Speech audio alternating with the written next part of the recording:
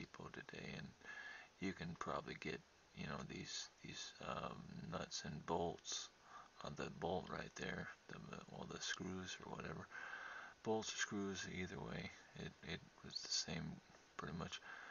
You can get them at any hardware store, but if you saw, I had um,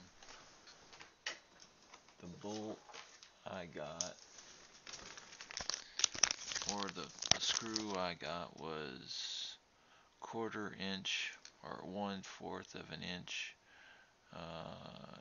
and 20 by 1 1 1/4 or 1/4, and it's a machine screw, made by Crown Bolt.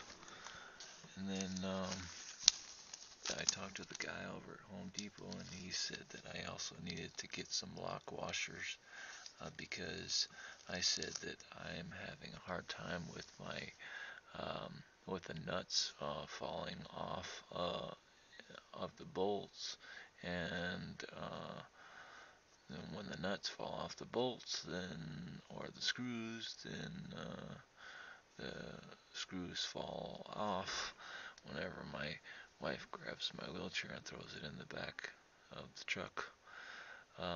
So what I'm doing here is I'm initially, what I want to do is I want to get it stabilized and put one bolt in. I put one bolt in the hole, so I attach the foot plate to my wheelchair frame, and then I'm using one of the washers, or one of the nuts.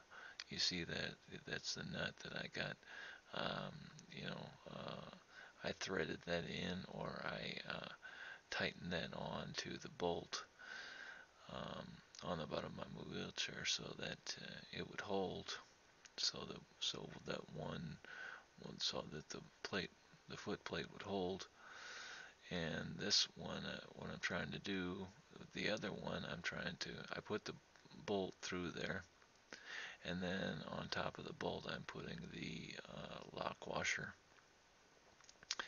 and I'm gonna have the teeth of the lock washer. I want them to point outwards, so I want them to point towards the nut.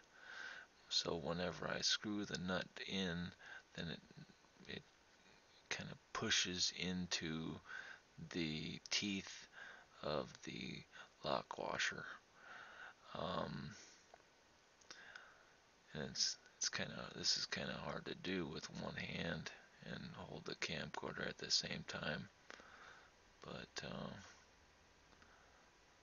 I was able to do it with a little bit of luck. So I hand tighten those in. So what I'm going to do next is I'm going to get a wrench, and get a wrench, and then get a Phillips screwdriver, and tighten it in even better, because once you tighten it in by hand, you see how it's still loose right there. And I don't know if that's because it's stripped around the